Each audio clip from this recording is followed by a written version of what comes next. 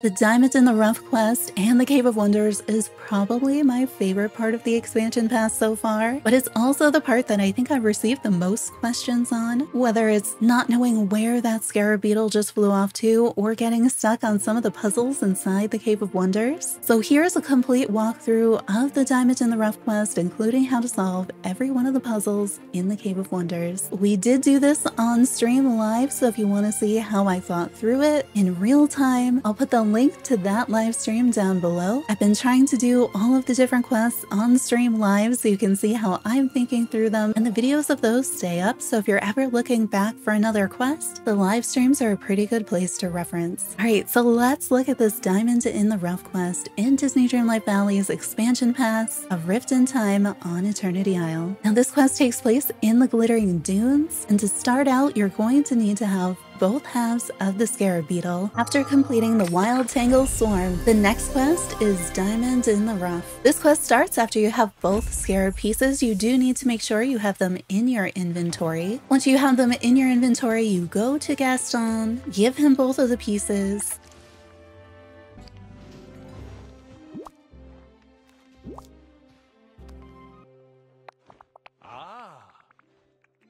he puts them together, and now you are suddenly following this glowing beetle throughout the desert, just like in Aladdin. It's pretty easy to lose track of the flying, glowing golden beetle in the desert, so I'll show you where it ends up.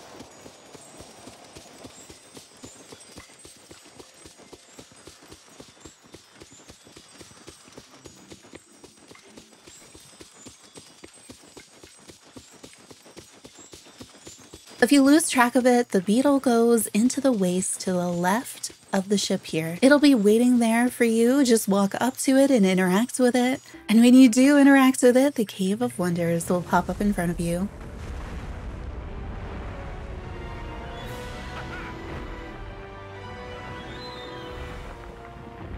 At this point, you have to explain to Gaston the Diamond in the Rough aspect that Jafar explained, and that you will be entering the Cave of Wonders on your own.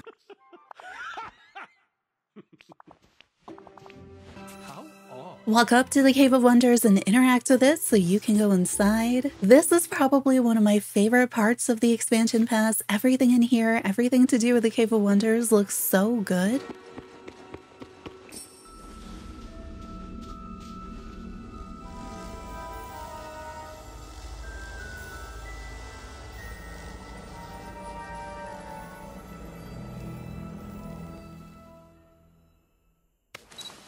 Once inside, talk to the hologram of Jafar, and you find out that this is not the original Cave of Wonders, but one that Jafar has made himself and modeled after the original. That means that you are able to touch other things. You can pick up stuff that is not the lamp, but it also has a number of traps inside. He says that the magical structures inside the cave all revolve around the displacement of light. So I really enjoy light puzzles, so I was looking forward to this. After talking to Jafar, head over to the left. You'll see these splinters of fate here. Clear those away.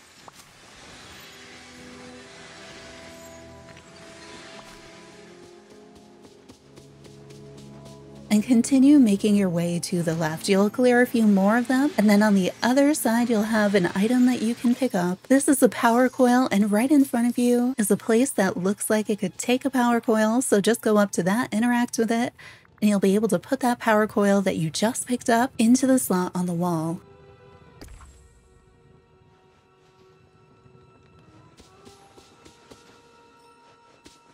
Head back around to where you entered the cave,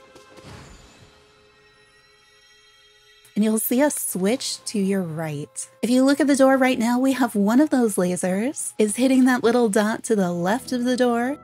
The power coil on the right is in place, so we'll just flip this switch, and it brings that mirror down that you can see, and the mirror is going to reflect that beam of light back towards the door. So now we have a beam of light on either side of the doorway, and that'll allow us to go through the door. Head through the doorway and then clear these splinters of fate you find in front of you, those little crystals on the ground. We can see after entering on the right side, we have another one of those slots in the wall where a power coil could go. We have a doorway to the right and a doorway to the left. left. And if we keep heading left, there are some piles of gold, so I decided to check behind them. And back here is a yellow chest. Mine only had a coin in it, which I guess is appropriate given all the gold that we see around. It was 2,000 coins, which is a little better than my average chest. So from here, I decided to check out the right side. I see that there is a switch down here, but there's nothing that would go to the switch yet, so I figure we probably need to find that power coil first. So I head through the right side door. And sure enough, when you head through the right side door, there is a power coil in the center of the room.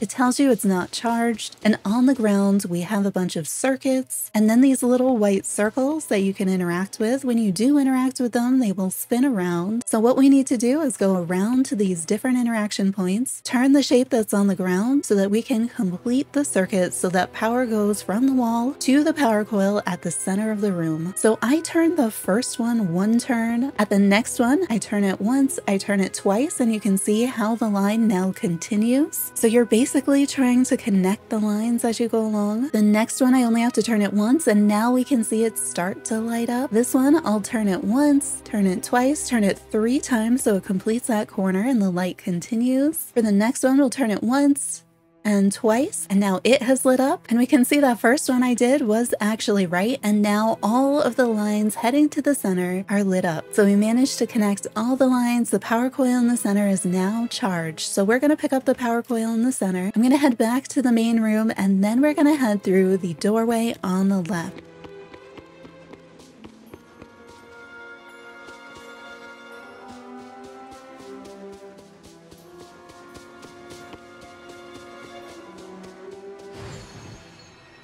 I like checking out the whole room first. I see that there is a switch on the wall. There's a mirror over on the left side, and the laser is hitting on the right. So probably the switch is going to move that mirror into the beam of light. If we continue over this way, turn around, I see that there's some of these splinters of fate, so I'm going to clear away these crystals. I feel like every time I see them, there's probably something on the other side. So I clear those, and there is a switch down here. I don't see anything else, so we'll flip that switch.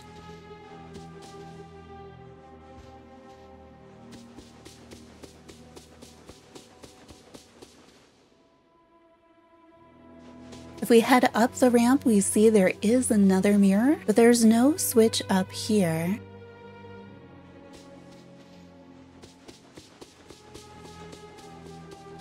So I'll head down to that first switch we saw, flip it, and sure enough, the mirror comes over and bounces the light beam back. If I head back towards the doorway and take the path on the right, on the top, there's some more splinters of fate, so we can clear those.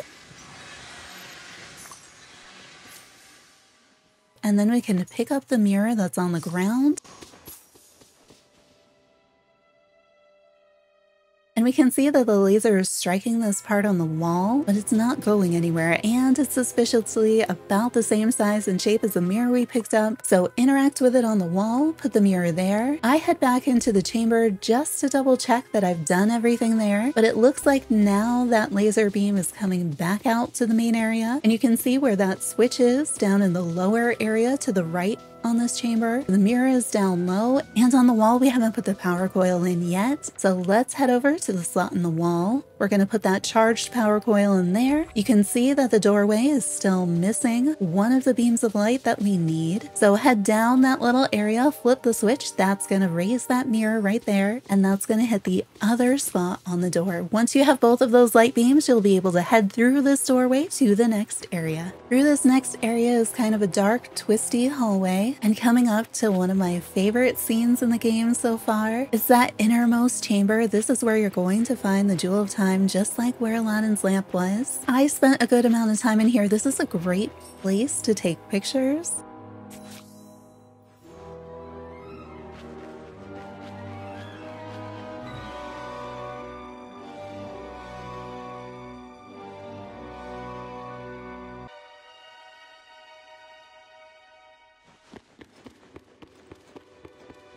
You can head up the stairs to the statue at the top, interact with it. You'll have a short cutscene, and you will have retrieved the Jewel of Time from the Glittering Dunes.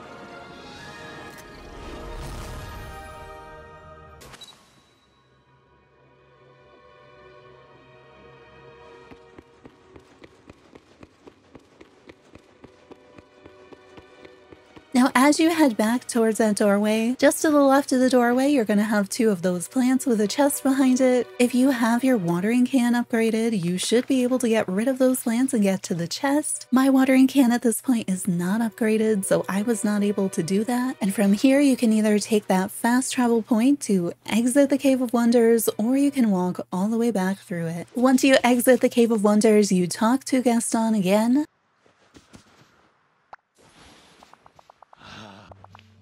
And he rewards you with the LeFou coconut bust. That little LeFou that you fished up in the desert, that's yours now. And the Diamond in the Rough quest is complete. Hopefully this helps you with the Cave of Wonders and the Diamond in the Rough quest. I know a lot of people lose track of the scarab when it's flying through the desert, and I've gotten a lot of questions about the puzzles, so hopefully now everybody can get through those. If you're ever looking for any of the quests, check out the live streams on the channel. The videos of the live streams always stay up on the channel. I try to put in the description some of the quests that we do and sometimes timestamp them so you can go straight to those quests. So if there's not a video out yet, you can usually check there or ask during a live stream if we're live. Subscribe for more Disney Dreamlight Valley content and turn on notifications to find out the next time we go live. Hope to see you there.